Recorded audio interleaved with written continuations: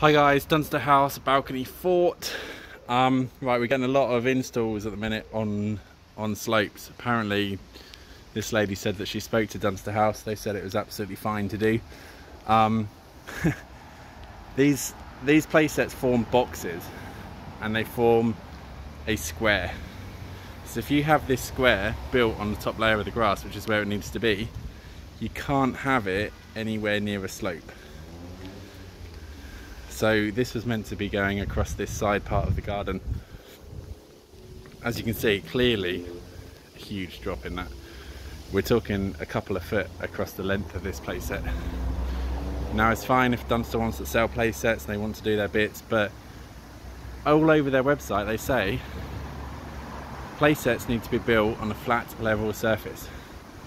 So when we've got customers calling us up asking for installs that we can't go and do, or we're having to refuse to do for safety grounds because they're trying to install stuff onto unlevel surfaces, then these customers sadly are getting the charge for Dunster house's bad advice. Now you can see that playset is clearly leaning forward. Now we have built the swing as level as it can be, but the whole playset should be flat and level. Now we've just installed this because we've had to, essentially. The customers told us to. What happens when the swing is level is the swing goes in a nice straight line. That's great.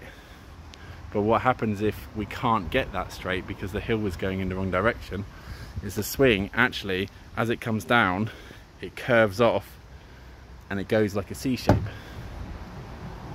So the swing goes down and curves and then goes back up, back down and curves. What happens is this A-frame, the strength is coming front to back. There's no A-frame this side. Again, it's a bit weird because you want really a support coming off there, I would say, but Dunster's done this. So what happens when this is not level is the swing, as it's swinging, is pushing the playset down, and all of the supports and all of the weight is only meant for going back and forwards like this. So when you're building onto an unlevel surface, the swing is pushing against the playset. There's no support to brace it. Now Dunster house has suddenly started putting on these new braces in here and across the back there, but they're not doing that across their maxi fort or their balcony. This is the balcony fort, or the manor fort, like any other play set. Also the swing is also changed. I'm getting really confused and really frustrated at the moment, where we're going out to do these builds for customers and we're turning up to slopes like this, which, as you can see across that fence, is quite dramatic. And when customers are wanting their playset built sideways, you can see back here the drop that's going to be. Now there's no way you can build a Dunster house on that playset. Now if you want one built on a slope, we can build one, and it has to be a custom design one.